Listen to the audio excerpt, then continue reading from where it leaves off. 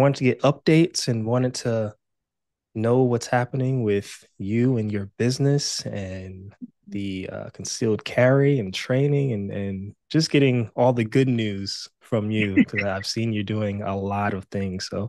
Um, so yeah, we can go from there. So what have you been up to the past year so far? Oh, wow. It's been a very busy year. So lots of things going on in terms of business. So E3 Personal Defense continues to teach classes. We continue to certify instructors, continuing as well for myself and other members of our team to get training. And then with Inner Peace as well, we're also undergoing a big sort of overhaul with that organization. We are looking at some sponsorships and partnerships that hopefully we'll be able to announce pretty soon that will allow us to kind of go out and reach women who normally would not have access to firearms training. So that's kind of been our motivation from the beginning is to make sure that everyone is at least aware of their Second Amendment rights and has the ability to exercise them if they so choose. So lots going on in the Yeah. background, lots of traveling and training, and I'm grateful. It's been a lot. Yeah, no, I'm glad you're spreading the word about this, especially so are you reaching more of the um communities that wouldn't normally be uh or have access to firearms or be aware of their Second Amendment rights? Is that a target that you're hitting? Absolutely. That has been our target since the beginning, but I think we've become more equipped to actually reach those populations over the last couple of years. So specifically, we are looking for women, women of color, especially, also looking at socioeconomic factors. Unfortunately, it's very expensive to exercise your Second Amendment rights, which is the reason Yeah, that so many people of color who get into gun trouble, right? The ones who live in the neighborhoods where they need the self-defense, they can't afford the concealed carry classes and the licenses and the training. And right. then on top of that, the firearm. So we're working, with all types of organizations, including political ones, to try to bring some awareness to that. We Mm, don't have to have money to exercise our right to vote. You don't have to right, have money to exercise your right to free speech. But for whatever reason, you almost need at least $1,000, 1,200 out of pocket just to get a firearm. And if some of these other laws pass, you need another 1,000 to 1,500 to get a safe that the federal government deems appropriate, right? So right, these are all right. barriers and factors that are going to affect people who look a certain way and people who Hmm. make a certain amount of money or not. And that's just a fact. So we need to consider that and think about that when it comes to passing some of these laws. Yeah, I mean, the uphill battles and the barriers that are put in front of us just to protect ourselves. Mm-hmm. When I first got into firearms, of course, I got into the military. So I'm a Jersey boy, right, Mm-hmm. by nature. And of course, the laws in Jersey are very strict. There's a lot of loopholes you have to go through just to get your concealed carry. Mm-hmm. And if you don't know a police officer or someone in government, you're going to get denied. Um, Right. so those were some of the barriers. And then when I went into the military, it kind of opened up my eyes. Okay, this is a personal decision. Mm-hmm. And then it went further into, hey, if I have a family one day, I want to protect my family and myself. Mm-hmm. And so the importance that you're spreading and giving to especially women. I just got my wife her renewal for her concealed carry because we moved. So, Mm-hmm. but just getting them into it, and I think it is a cultural shock when it comes to having a firearm. It's quote unquote scary sometimes. It's the unknown. So how do you, I guess, even the playing field and gently guide people through the process of owning a firearm when they haven't owned one before? Mm-hmm. First, I recognize a firearm is not necessarily for everybody, and that's okay. It needs to be a personal choice, but it's my job to make sure that those I come in contact with have all of the facts, all the information, so they can make the choice that's best for them. So that's the first thing. But I would say, in addition to that, I don't focus on the gun. The gun is just a tool. What we do is we build confidence in people who have been taught either by culture, by a broken family, by religion, by whatever, that they're not good enough. At the end of the day, that's how we are reaching these people. These people that we come in contact with, for whatever reason, they'll fight anybody over their children. They'll fight anybody for their mom, their dad, Right. their husbands, whatever. But when it comes to taking care of themselves in general, whether that be their health, their physical health or mental health, their personal defense, it's an afterthought. And so, what Mm, I've personally found is teaching people their worth is what starts the whole process, if you will. Once they understand I'm worth defending, the gun is just mhm. one tool in that whole defensive mindset. And so Yeah. that's where they can say, you know what? I'm worth this too. If somebody comes into my house, it's my life is worth being defended. And if I shoot Mhm. that person, they're the ones that brought me into this situation. I'm not going out hunting people. It's a different mindset that they have to understand and they have to accept. And so that's the approach that we take. It's been a successful one. And we've been able to just kind of see people light up, and Yeah. recognizing the confidence that is so broken in so many of us. And that's really what it's about for me. Yeah. Self-worth. That's an important part because Mhm. the firearm's just a tool for us. You have to Exactly. have self-worth, you have to have Mhm. confidence, you have to believe in yourself. So the whole empowering part is a big factor in this. Uh, d- Mhm. do you find it easier or harder to once you have that individual in their mind is set that they want to own a firearm? Is it easier for them to bring in their family into that kind of environment, or is it harder? I think it depends on the circumstances. I do find a lot of the ladies will get very excited about, introducing their children, which I found to be a surprise. But once they understand the Yeah. safety, they're usually gung ho about introducing their children. I have Mm, seen some resistance in introducing the husbands and the boyfriends because they kind of want something to themselves. right. Right. It's absolutely okay. I think that's the other piece is that these ladies, especially some of the men too, but especially the ladies, they're learning to enjoy firearms. And there's a Mm, whole world out there besides self-defense that has also been not visible to people of color in particular. You've got your competition shooting, you've got mhm. plinking. Even I talk to young kids all the time. Most of these colleges and universities have some sort of gun club and shooting team. They get Yeah. scholarships just like the football players, the soccer players, the basketball players, but these are things that have never even crossed our minds because of cultural barriers, and so Right. having all of that access, it's like a new world opening up to many people. Yeah, I mean the cultural barriers definitely plays a big part, and just knowing what's out there and what's available. And I think you bring up a good point when knowing what institutions are doing what and how Yeah. normal it is to those institutions, but it's a Mm-hmm. taboo in other communities. Yeah. Because of the bad reputation that firearms get in general. Mm-hmm. But yeah, just competition shooting or just shooting clubs, Yeah. education on shooting, and schools having these type of classes. Mm-hmm. Again, it's out there. We just have to know the information. Now, you brought up politics, right? Yes. And I am curious to know your thoughts on how you see politics intertwined with our Second Amendment rights Absolutely. and the difference between, or if there is a difference between the two parties and how they feel about our rights. So I'm going to start out by saying I hate politics. I don't consider myself to be a political person. I try to be very sober about the Second Amendment. I mean, it's not a secret, right? When the Second Amendment was written, people that look like you and I were not in mind. It Right. is what it is, right?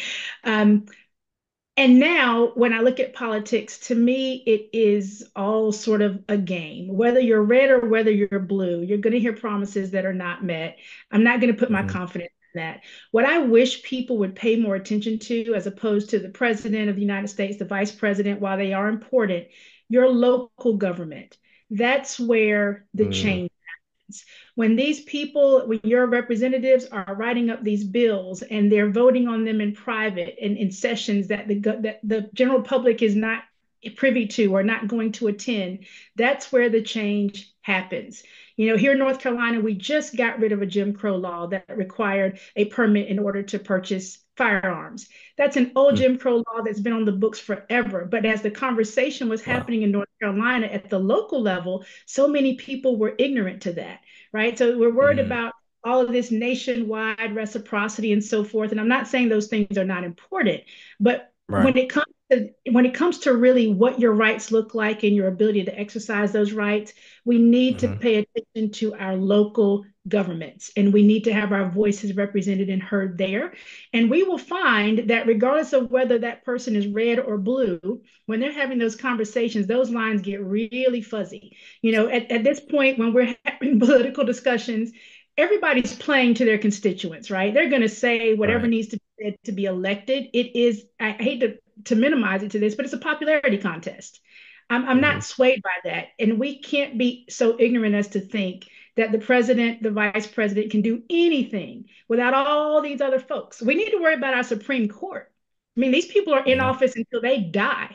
So there's still Right. people who are sitting on Supreme Court benches who would have favored lynching our grandparents. That should bother us, right? So it's a game, and I just wish that we would be more educated and a little bit less emotional when it comes to that. I'm not me Mm. personally, and it's everyone's right to vote the way you want, just vote. I will say I am not um I'm not associated with either party. I don't trust either one. But every election, I choose the lesser of two evils, so to speak. And that's Right. kind of how I approach it. And I just listen to whatever the issues are that are on the table. Yeah. I like that you focus on the local politics because that's what really changes communities. That's Yes. what is going to affect you directly.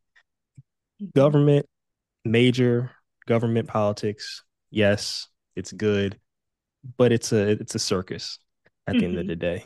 So I Absolutely. think the more focus we put on local politics, who is on our boards, who are on our Mhm. school boards, Yes. who are the directors, who are working the utility companies around us, Mhm. who are working on our streets and our roads and our signage, and that all is local. And I Yeah. think people need to kind of wake up, smell the coffee, and focus on that. It's funny because we were having this conversation the other day about local politics because Mhm. everybody and their mom's talking about who's going to be the next president. That's all fine and dandy, but what's really going to affect us? Yes. I mean, we see now with these local storms, these hurricanes, it's local government that is responding first. Local government Absolutely. that's putting evacuation orders in place. Local government who's telling the National Guard, the sheriffs, first responders what to do and how to do it. Right. So, Absolutely. like you said, I'm right there with you. Local government is most important out of anything when it comes to politics in our communities. Speaking of which, you're in uh, North Carolina, Yes. and are you based in Raleigh? I am. Yes. Mhm. Okay. Now, did you guys get affected by these storms or hurricanes in We your did not. area? Thank God we had the rain, a little bit of Okay. flooding, but nothing major. We were in the clear, which is I'm very thankful for. Yeah. Okay. Yeah. Yeah. Because I got some guys out in Asheville now helping Oh, with disaster relief. mhm. I know they're on the west side of you, far west. Was it about like 5, 6 hours from Raleigh? A little bit less than that, maybe Okay. four-ish around there. Okay. I'm gonna be in what's that town? Robbins for a preparedness expo Oh, with a bunch of preppers and survivalists out there. I'm going to stay in Sanford okay. down there, but I'm going to travel up to Robin. So I'll be there in 2 weeks for that event. So I'm Awesome. kind of excited. Kind of, I'm not sure how the environment, is going to be, especially with the storms around there. So we'll see. We'll see what happens. Uh, but what's your next travel plans? Do you have anything coming up, events, things like that people should know about? Let's see. I do have an event coming up the end of this month. So we've partnered with the Master's Touch Ministries in Richmond, Virginia, and we are Okay. doing a big empowerment session there. So there's a spiritual component, and then of course there's the physical component. We'll talk about firearms and personal safety. We did this a couple months ago, and it was a big hit. So we're going back to Okay. Virginia to do that at the end of the Awesome. month. So That's really in my excited neck of the about. woods. Yeah, right up I'm there in in Richmond. Virginia. So Yeah. lots of ladies came out. It was awesome. So we'll be doing that again. This time we are Awesome. adding a live fire component. So we will do what we call our empowerment parties. So we talk to the ladies about situational awareness. We go over gun safety. We play on the big screen, the fun smokeless range. And Yeah. they learn about handguns, rifles, and shotguns. And then this time we will have a live range component where the ladies can meet us out at the live range and shoot all three if Wow. they like. It'll be fun. Wow. That's pretty good. Hey, you're doing it up with the ladies. That's the exciting piece right there. Because it is important for women to protect themselves, feel safe, and feel safe with their children, their family. Do you get any feedback from any of the spouses or the husbands while you're teaching the ladies? Is that a component in this, or is it just you're talking to the ladies? Usually they're very thankful, and we tend to throw them out a lot. Just, There you go. uh, if you have your husband, the boyfriend, even sometimes the son, on the range, Right. they're so worried about what they are saying and their feedback. So what we say to them is, listen, men and women are different. It's a Hmm. fact. We can get into all the biology, but I like to sum it up very simply. I can't remember the scientist who came up with this theory, but he basically said a woman's brain is like spaghetti, a man's brain is like waffle. And that is so very true. We just learn differently. And so we Yeah. ask the gentlemen to step to the side or go sit in their car, go home, come back, whatever is needed, so that we can help the ladies learn in a way that is proven and true. And then Yeah. oftentimes they come back and they're surprised because those ladies, 9 times out of 10, shoot better, even after their Okay. first time learning, than their significant others. Now, men have the Wow. edge when it comes to speed and movement because women are so Okay. calculated. But when it comes to accuracy and bullseye shooting, ladies take it every Every time, right? time without fail. No, that's good. What's your favorite brand to use on the range, a In terms of firearm? firearm, Yeah. oh boy, I gotta tell you, I'm a Bull Armory fan. I know I've not Full armor. Okay. purchased anything by Bull since the whole war, and I know there's a lot going on around that. But I'll Right. tell you, I will take a Bull Armory firearm in terms of a handgun Yeah. against any staccato, against pretty much anything. So I love Yeah. them, and then anything Dan Wesson is right there behind it. Okay. All right. Don't let the Glock guys hear you say that. Yeah. I like Fox, but I am a 1911 girl. I don't Right. know. I just love my 1911s. No, that's good. That's good. I think it's amazing how far we've come, especially culturally in firearms and embracing this culture and not being afraid to speak about it, talk about it, teach about it. And Yes. that's the important part for me because again, I'm in the preparedness community. Sometimes I can be the only one at some of these events. So it's definitely nice to see a woman of color and you doing all this work in the community and women and empowering them to move forward in this area. Um, I never asked, I don't think I asked you this when we last talked. Mhm. How did you get into owning your first firearm? Like, was there a significant event that happened? Was somebody there to guide you into this? That's a funny story. I will say I got into firearms from a position of privilege, and I'm fully aware of that. When I turned 40, I wanted to learn how to shoot a gun. I grew up in the country. Well, I was born and raised in Raleigh, but we spent a lot of time in the country with my grandparents. And my grandfather had his shotguns and rifles for hunting and things. And, Mm-hmm. guns were around, but I just never had an interest in them. And so my Right. husband was in the Marine Corps. I knew he was familiar with firearms. And so when I turned Okay. 40, I said, hey, I just want to learn how to shoot a gun. It's a bucket list thing. My kids are older. Let's do it. So he was smart. He said, I'm not going to teach you because that's not going to work. You're not going to listen to me. I'm going to hire someone.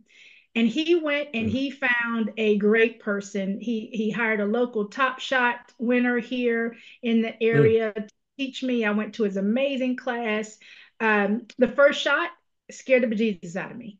I heard it in the range and I was ready to go. But then he Yeah. put the gun in my hand, and there was a sense of empowerment that came over Mm, me. And so that day, I didn't know what I was doing, but I just looked around. I said, "Ooh, I want a Glock 43." The Glock 43 had just come out. I went and I bought my little black Glock 43, and I put 5,000 rounds to that thing within 30 days. It was wow. just passion. I would go at lunch. It was helping me to deal with stress.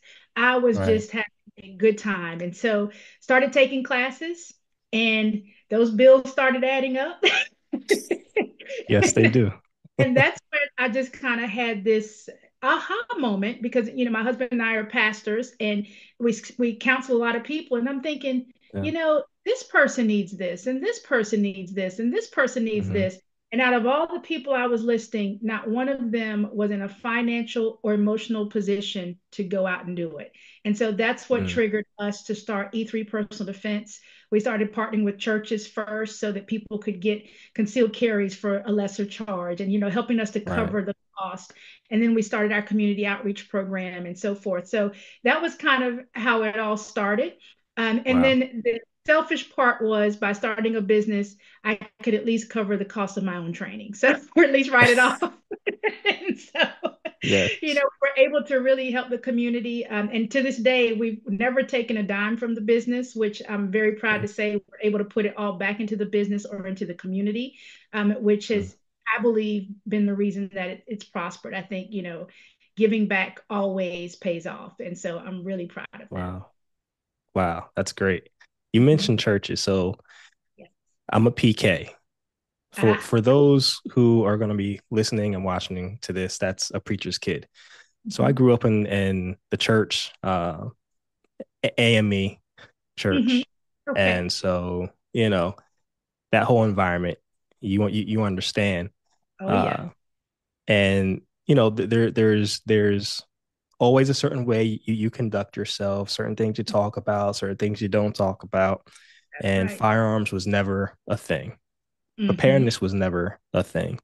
That's right. Um, as I got more into this world of preparedness and survival, um, I started to going to more churches, and Hmm. more churches started reaching out to me and wanting me to give them in emergency preparedness classes. Yes. Um, and that happened all after COVID, and I Hmm. think COVID kind of changed a lot of the perception of how the church is ran and how they think about preparing their own congregations, and especially when it comes to security. Hmm. Right, there's been a number of events that have happened, unfortunately, when it comes to places of worship.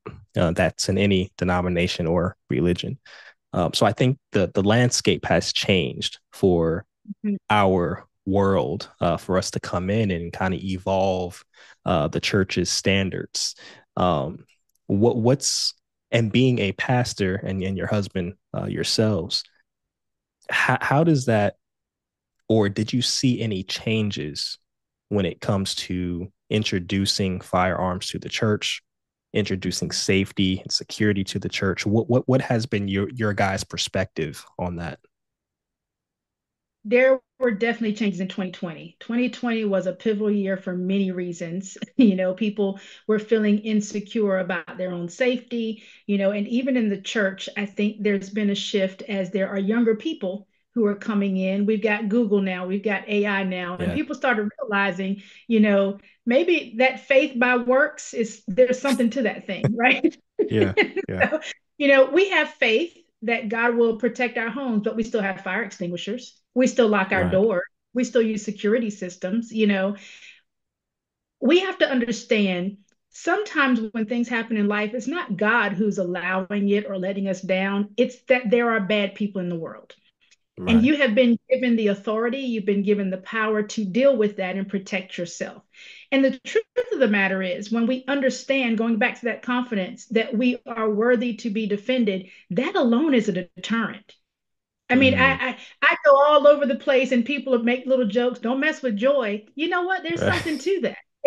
Yeah. The chances of me, let's be honest, having to ever defend myself with a firearm are actually very small, but they're going to Mm, stay small because I'm prepared to defend myself with a firearm.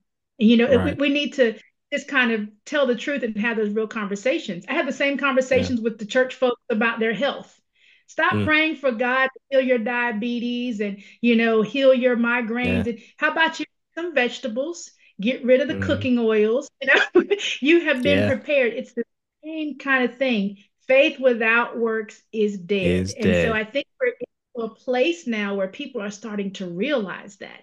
And I think Mm, it's awesome. I think it's amazing because there's nothing more beautiful than a person who lives by faith actually prospering in life. right. That's the way it's Right. supposed to be. And so, you know, I miss me with all these crazy prosperity teachers and they taking all your money. That's a whole different discussion. But when a Right. person understands where God has already empowered them and they take Hmm. and own that power, they live prosperous lives and they are able to enable others to do the same. And that's what's beautiful Mm, about it.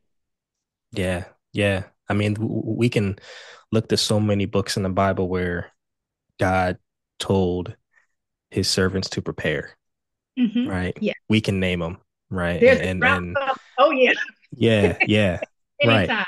Yes. Right. So that's where I always go to. You know, there's always that sense of God always was up in preparedness, preparing his people, getting them ready for something, their safety. You know, there was always a concern for his Mm-hmm. people. So yeah, that's real good. But no, I appreciate that perspective and how you guys have been able to maneuver that area, being pastors and being in the industry that you're in. Mm-hmm. It's tough. It's not easy for sure. Um, how do you deal with travel when you're traveling place to place, state to state? The laws are different. For Yes. somebody who just got their firearm, brand new, their hands are still a little bit shaky. Mm-hmm. How do you handle traveling?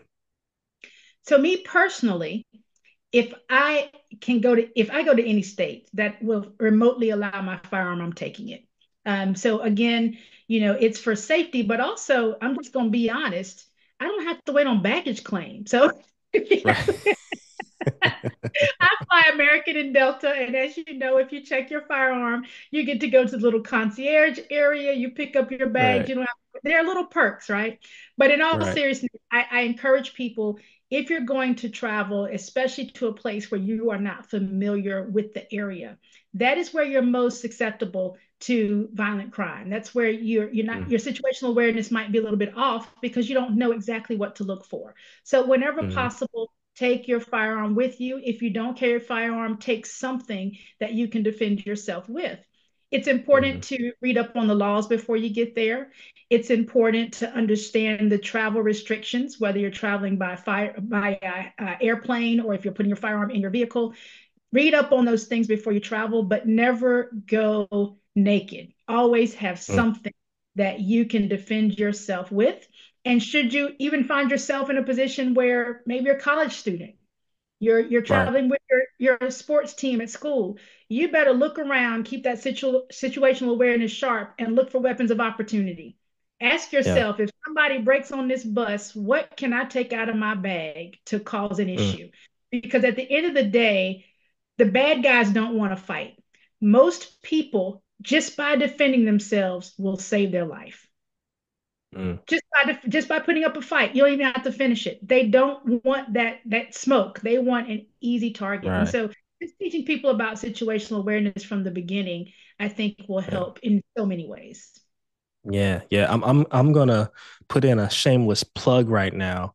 My book, The Eye of Yeah. Clarity, uh, The Keys to Effective Situational Awareness on Amazon, shameless plug, right? Because you mentioned situational awareness. Um, and that's what this book is on. But I want to get your perspective because when I'm with my wife Hmm. and we go out to dinner or we go to the mall, we're walking down the street in downtown, she's on her phone, she's paying attention to one thing, right? And I'm paying attention to every little mouse that creaks around the corner. Yeah. Um, do you see this dynamic between the women that you work with and try to open their eyes to situational awareness? Unfortunately, it's common with the ladies as well as the children, the teenagers, the young adults. And what I try to explain to them is the bad guy has two windows of opportunity. One is time and the other is space. And so if you are focused on a phone or a tablet or whatever little devices in your hands, you are giving them the benefit of time and space because they're going to catch you by surprise, and before you know it, they're on you. So you've got to eliminate that. And we Right, we try to get them to see that and kind of get that aha moment. And then from there, they're much more aware. I mentioned my husband was a Marine. He's 6'1", right, 6'2", about 250, big guy. He picks on me because when we go out to dinner, Joy is facing the door. right, I'm not, I'm like, I love you, but I need to see the door because I'm slower. right, I need to be there.